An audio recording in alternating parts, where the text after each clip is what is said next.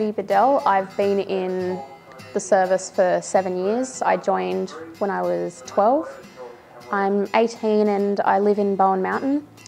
I'm in communications as well as Grose, Vale, and I help out with cadets in Cumberland. Started cadets at 12 and from there joined my brigade Grose, Vale. When I turned 13 I joined comms, did cadets at St Paul's, and I was on the nationals and the state team there as well.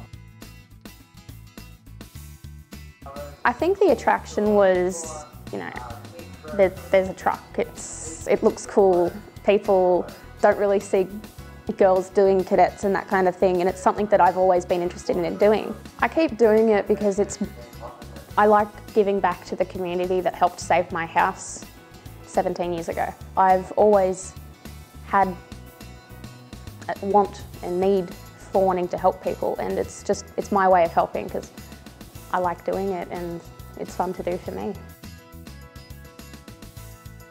Mum and Dad did communications during the 2001 Christmas fires, and I would come in, I'd sit in the corner and be my little cheerful self. Grose, Vale and comms kind of work hand in hand for me, because out on the fire ground, knowing what they want to hear back in the operations centre, it makes it easier for them back in here, and it makes it easier for me when I am in here. Having the knowledge of what it's like out on the fire ground and knowing they can't always give us everything at that very second. It helps having the two. Well, comms it's a rostered shift, and you can do any from once every 4 weeks to there'll be a big fire on the weekend and you'll be here in half an hour. Grose, Vale, is you get a page, you're there in 5 minutes, out on the truck, off you go. I really like helping the younger kids and bringing them through cadets, and then they stay on with the cadet brigade and go on, and when they can join outside brigades and move further up. And I really want to see them grow from what I've helped teach them. Next year I'll be studying to become a nurse at TAFE, but I'm currently a waitress at a local Chinese restaurant as well as a restaurant in Parramatta, and I babysit on Monday nights. We use our incident board and we put the magnet on the board right where they're going and the time that they actually left the station, so that we can know how long they've been out for and we can track where they're going. What we do is we have incident reports and we have fire reports, and in that we have to have the brigades that we've had out, when they left, how many were on the crew, and then we use ICON, which is the information from ICON goes onto Fires Near Me, so we can keep the public up to date. It keeps our duty officers happy so they know what's going on, and it also, if head office want to have a look, they can see what's going on as well. Fire that's had the biggest impact on me would have to have been the Hawkesbury fire. Being on the ground and responding from Grose, Vale to Liverpool and seeing what was going on and seeing the residents, it really hit home that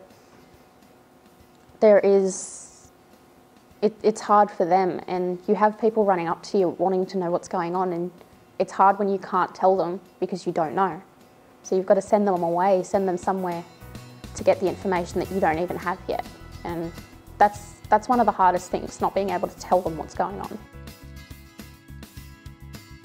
I think the biggest challenge would have to be leaving your family at a minute's notice. So that pager goes off and you could be out for maximum 12 hours, and they're worried and you can't tell them anything because you're working. And